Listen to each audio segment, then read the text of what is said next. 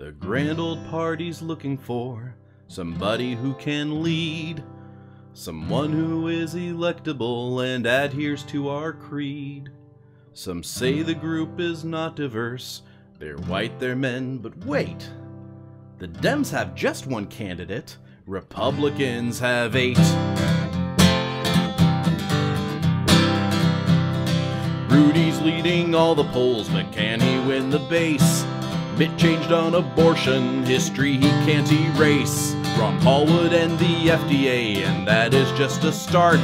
Fred has just begun to run, but sure does look the part. Hunter tells us what to do in foreign policy debates. Huckabee's compassionate and lost a lot of weight. Tancredo says let's build a fence across the whole Southwest. McCain is loved by many and hated by the rest.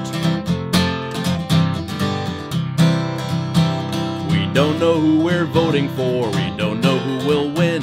That's why we use YouTube to ask our questions of these men. Time is short, we're voting soon, and I just thought I'd mention, if we don't reach consensus, then we'll decide at convention.